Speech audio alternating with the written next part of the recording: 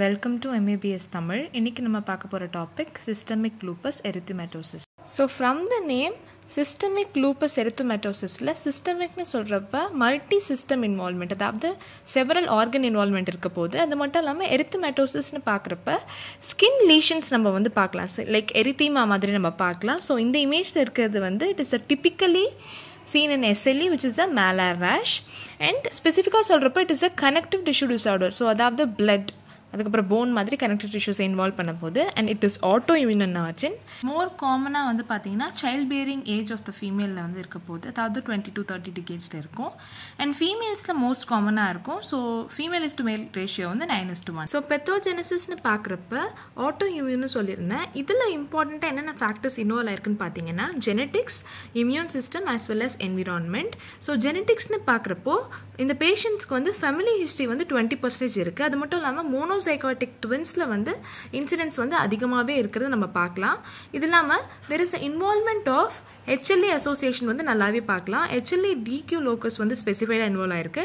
இது மட்டும் இல்லாமல் HLA DR3 வந்து பார்த்தீங்கன்னா கியூட்டேனியஸ் லூப்பியஸ்லையும் HLA DR4 வந்து ட்ரக் இன்டியூஸ் லூப்பஸ்லையும் நம்ம நல்லாவே ஐடென்டிஃபை பண்ண முடியுது. இது இல்லாமல் there is a specific கன்ஜெனிட்டலாக defective complement protein வந்து இருந்துச்சுன்னா it can lead to SLE. So next factor வந்து இம்யூனாலஜி. இம்யூனாலஜியில் வந்து பார்த்தீங்கன்னா செல்ஃப் டாலரன்ஸ் வந்து ஃபெயிலியர் ஆயிருக்கு. ஸோ செல்ஃப் டாலரன்ஸ் சொல்கிறப்போ ability of the human body to find the self cells, அதாவது நம்ம உடம்புல இருக்க செல்ஸ் எதுன்னு அதை ஐடென்டிஃபை பண்ணுற எபிலிட்டியும் அண்ட் அதுக்கு அகெயின்ஸ்டாக எந்த ஒரு இம்யூன் ரியாக்ஷன்ஸும் நடக்காமல் பார்த்துக்கிறது தான் வந்து செல்ஃப் டாலரன்ஸ். ஸோ இந்த செல்ஃப் டாலரன்ஸ் சிஸ்டமே வந்து ஃபெயிலியராக இருக்குது இந்த SLE பேஷண்ட்ஸ்க்கு. அண்ட் நெக்ஸ்ட் வந்து environmental factors. So environmental factors மட்டும் இல்லாமல் நான் ஜெனட்டிக் ஃபேக்டர்ஸுமே இதில் இன்வால்வ் ஆயிருக்கும்.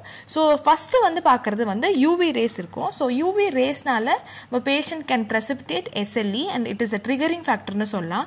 ஸோ செக்ஸ் ஹார்மோன்ஸில் வந்து பார்த்தீங்கன்னா ஹீஸ்ட்ரஜன் அண்ட் ட்ரக்ஸில் வந்து பார்த்தீங்கன்னா நிறைய ட்ரக்ஸ் இருக்குது. ஸோ அதில் மெயினாக வந்து 3 ட்ரக்ஸ்னு பார்த்தீங்கன்னா ஐசோனியாசிட், ஹைட்ரலசின் அண்ட் ப்ரோகேனமைட். இந்த 3 drugs can trigger the SLE. and அது மட்டும் இல்லாமல் other factors like smoking and infections like Epstein-Barr virus and cytomegalovirus infection இருந்துச்சுன்னா உங்களுக்கு SLE வந்து ட்ரிகர் ஆக நிறையவே வாய்ப்புகள் இருக்குது. ஸோ இப்போ நான் சொன்ன எல்லா factors like genetics, environment, immune regulation, hormone and epigenetic factors எல்லாமே சேர்ந்து it going to form a immune complex and antibody against self cells, அதாவது நம்ம உடம்புல இருக்க செல்ஸ்க்கு அகெயின்ஸ்டாகவே இருந்து இந்த மாதிரி இம்யூன் ரியாக்ஷன் ஆகி it going to damage the multiple organs like kidney, skin, lungs, brain and heart. இதுதான் வந்து SLE-யோட பெத்தோஜெனிசிஸ். இதை பற்றி டீட்டெயில்டாக நம்ம பார்க்கலாம். ஸோ பெத்தோஜெனிசிஸ் பற்றி டீட்டெயில்டாக பார்க்கலாம். த சசெப்டபிள் இண்டிவிஜுவல், அதாவது SLE யாருக்கு வரத்துக்கு அதிகமான வாய்ப்புகள் இருக்கும் அவங்களுக்கு பார்த்தீங்கன்னா சசெப்டபிள் ஜீன் இருக்கும்.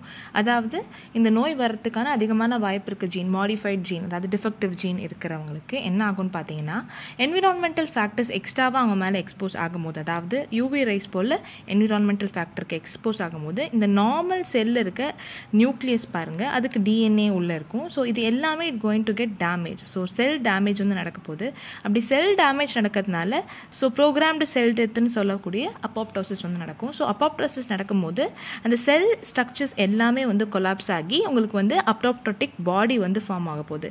இந்த அப்போப்டோட்டிக் பாடி வந்து பார்த்தீங்கன்னா நார்மலாக வந்து complement சிஸ்டமால் sense Pannapattu it will be டெமாலிஷ்ட். ஆனால் நம்ம SLE இருக்க பேஷண்ட்ஸ் பார்த்தீங்கன்னா உங்களுக்கு காம்ப்ளிமெண்ட் சிஸ்டம், அதாவது காம்ப்ளிமெண்ட் ப்ரோட்டீன்ஸ் சொல்லக்கூடிய C1, C2, C3ன்ற ப்ரோட்டீன்ஸ் எல்லாமே டிஃபெக்டிவாக இருக்கிறதுனால இந்த அப்போப்டோட்டிக் பாடியில் இருக்க எல்லா மெட்டீரியல்ஸுமே வந்து வெளியே ரிலீஸ் ஆக போகுது. ஸோ அந்த ரிலீசிங் ஃபேக்டர்ஸ் என்னென்னு பார்த்தீங்கன்னா it going to contain a part of nucleus, அதாவது செல்லில் இருக்க நியூக்ளியஸ் உள்ள இருக்க கண்டென்ட்ஸ் லைக் DNA, ஹிஸ்டோன்ஸ் மாதிரி ரிலீஸ் ஆகும். அது இல்லாமல் ப்ரோட்டீன்ஸும் ரிலீஸ் ஆகும். இது மட்டும் இல்லாமல் சைட்டோபிளாஸ்மிக் கண்டென்ட்ஸுமே வந்து ரிலீஸ் ஆகும். அது கூடவே செல் மெம்ப்ரேனும் வந்து ரிலீஸ்டாக இருக்கும். ஸோ அப்போப்டோட்டிக் பாடி ஃபார்ம் ஆனதை பற்றி சொன்னேன். ஸோ நம்ம SLE இருக்க சசெப்டபிள் இண்டிவிஜுவலோட சசெப்டபிள் இம்யூன் சிஸ்டம் என்ன பண்ணுன்னு பார்த்தீங்கன்னா இந்த அப்போப்டோட்டிக் கண்டென்ட்ஸ் எல்லாமே அதுக்கு அகெயின்ஸ்டாக நினச்சிட்டு it will produce a antigen. So இந்த ஆன்டிஜன் வந்து என்ன ஆகும்னு பார்த்தீங்கன்னா இதுக்கு அகெயின்ஸ்டாக வந்து நம்ம உடம்புல இருந்து ஆன்டிபாடி வந்து ப்ரொடியூஸ் ஆக போகுது.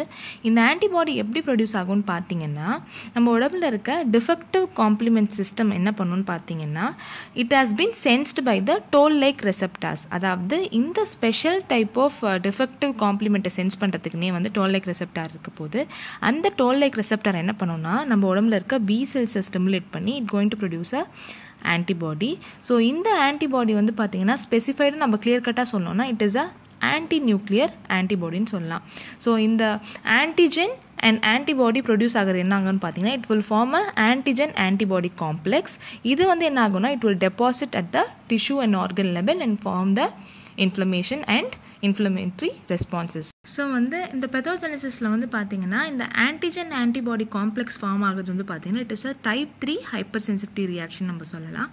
அதே போல் வந்து antibodies R produced against the செல் உள்ள இருக்க கண்டென்ட்ஸ்க்கு நான் சொல்லியிருந்தேன். ஸோ அது என்னென்னு பார்த்தீங்கன்னா ஃபாஸ்ஃபோலிப்பிட்க்கு அகெயின்ஸ்டாக வந்து ஆன்டிபாடி ப்ரொடியூஸ் ஆக போகுது. இது மட்டும் இல்லாமல் ஆர்பிசி பிளேட்லெட்ஸ் அண்ட் டபிள்யூபிசி போல செல்ஸ்க்குமே வந்து ஆன்டிபாடி ப்ரொடியூஸ் ஆக போகுது.